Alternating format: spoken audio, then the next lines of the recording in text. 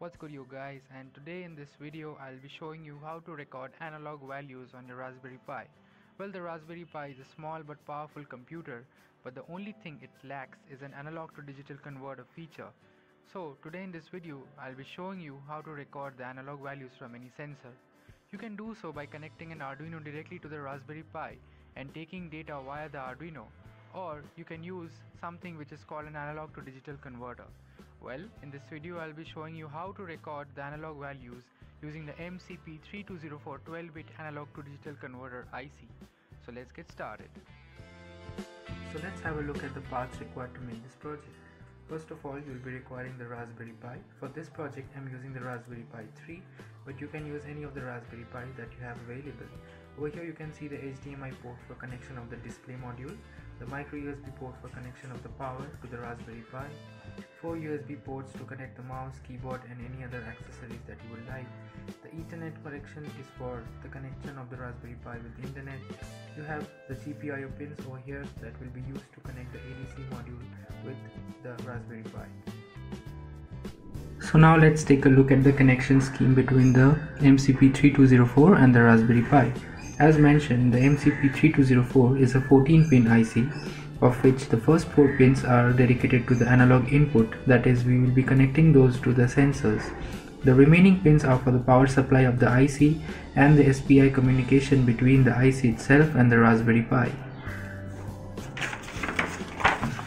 So over here I have the pin diagram of the MCP3204, and the first 4 pins are dedicated to the analog inputs from channel 0 to channel 3. Pins 5 and 6 are not used in this instance. Pin 7 and pin 12 are the analog and digital grounds, which are connected to the ground of the Raspberry Pi. VDD and VREF are connected to the 5 volts of the Raspberry Pi to give the necessary power supply and the voltage reference for the ADC. The clock pin, which is pin 11 of the MCP3204, is connected to GPIO 11 of the Raspberry Pi, which is the physical pin 23. The data out is connected to GPIO 9, which is pin 21 of the Raspberry Pi, also called as MISO, the master in slave out. The data in of the MCP3204 is connected to GPIO 10, which is the physical pin 19, also called as the MOSI, the master out slave in. The chip select enables or disables the MCP3204 and is connected to GPIO 8, which is the physical pin 24 of the Raspberry Pi. Now, as I mentioned that we will be using the MCP3204 in a 10-bit configuration. So in a 10-bit configuration, the resolution of the readings is 2 to the power 10, which translates to 124 steps.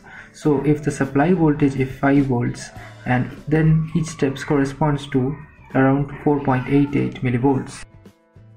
So now let's hook up the MCP3204 with the Raspberry Pi, and for that I'll be using the breadboard to fix the MCP3204 and then use some jumper wires to connect the ADC with the necessary pins. Over here, first of all, we connect the 5 volt and the ground. So 5 volt is on pin 14. So it also connects to the VREF, that is pin number 13.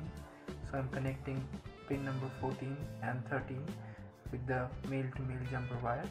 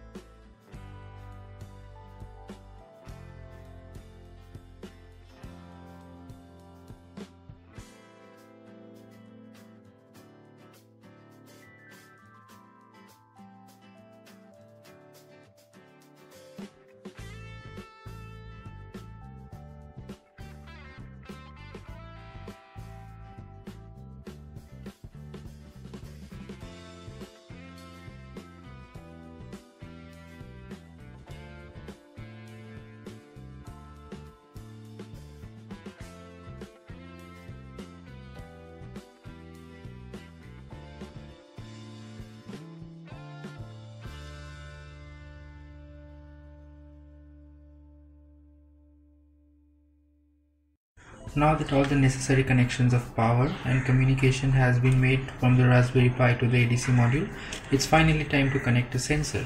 For the sensor, I am using a 10 kilo ohm potentiometer, connecting one leg of the potentiometer to ground, the other leg of the potentiometer to 5 volts, and the middle leg of the potentiometer will be connected to the CH0, the first pin of the analog to digital converter IC. So I just take the potentiometer and fit it on the breadboard like so, and then using the jumper wires I connect one side of the potentiometer to ground, the other side of the potentiometer right here to VCC, which is 5 volts. It's over here, and the middle pin to CH0, which is pin 1.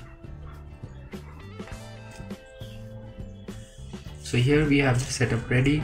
Now let's fire up the Raspberry Pi and have a look at the programming.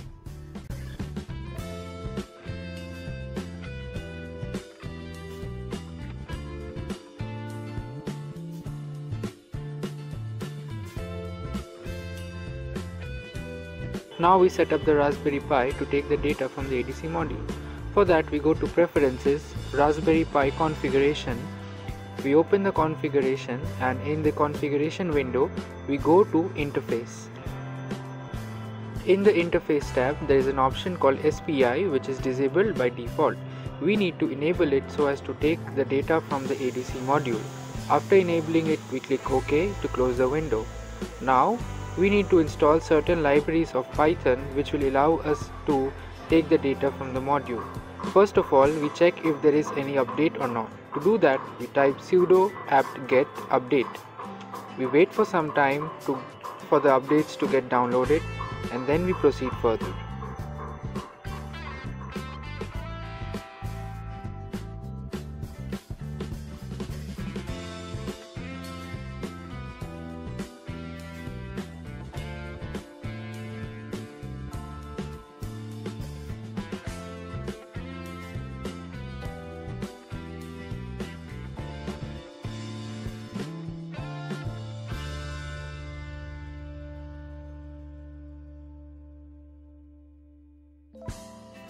After installing the necessary updates, we now install the SPI dev library, which will enable the Python to read the SPI protocols. For that, we type sudo pip install SPI dev.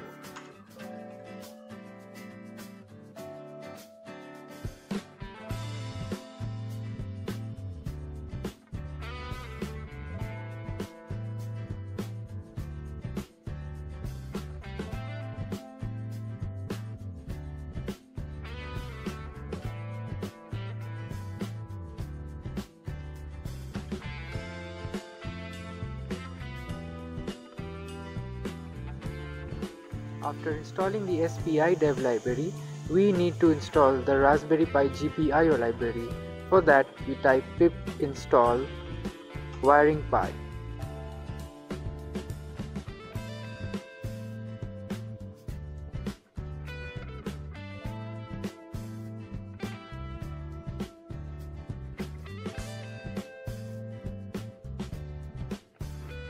After the wiring pi library, the final library is the numpy library. To install that, we simply type sudo pip install numpy.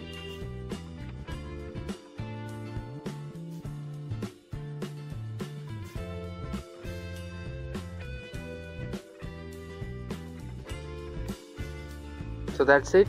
We have installed the necessary libraries required for the ADC module. Now let's get to the Python code. Now this right here is the Python code to take the ADC values and print it on the terminal. First, we import all the libraries, namely the SPI dev library to communicate with the SPI devices, the numpy library, the time library to import necessary delays between two successive readings, the rpi library in order to access the GPIO pins of the Raspberry Pi. First, we start the SPI communication on port 0, as the Raspberry Pi has two SPI ports, the SPI port 0 and the SPI port 1. We'll be using the SPI port 0 in our instance. Then we create a function called analog input which accepts the channel number and returns the necessary ADC value. We then implement an infinite loop using the while true functionality, which continuously reads the data from the ADC using the analog input function and prints it on the Python terminal.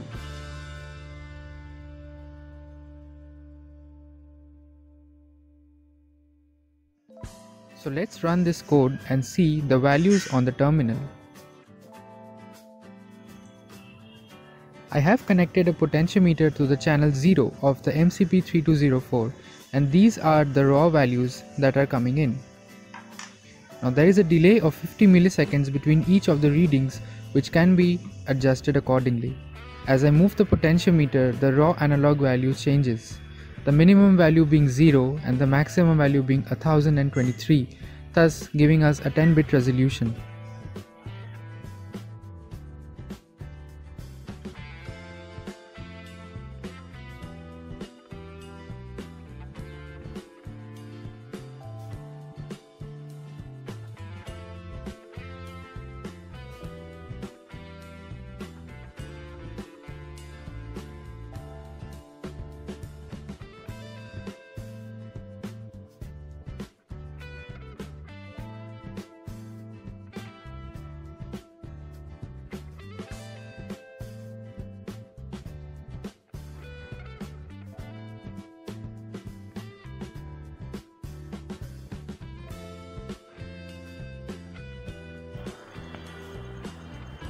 To make the code more interactive, I have written a Python code which will plot the real-time ADC values with respect to time.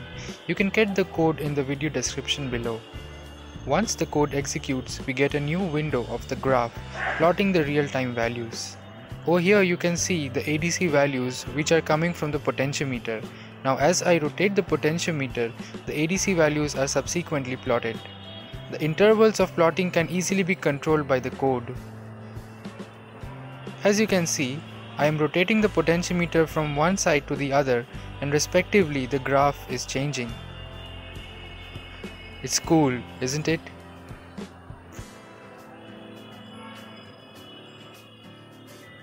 So you can use this graph for data analysis and also storing it in an Excel file. I hope you liked this video. Please like, share and subscribe. Thank you so much.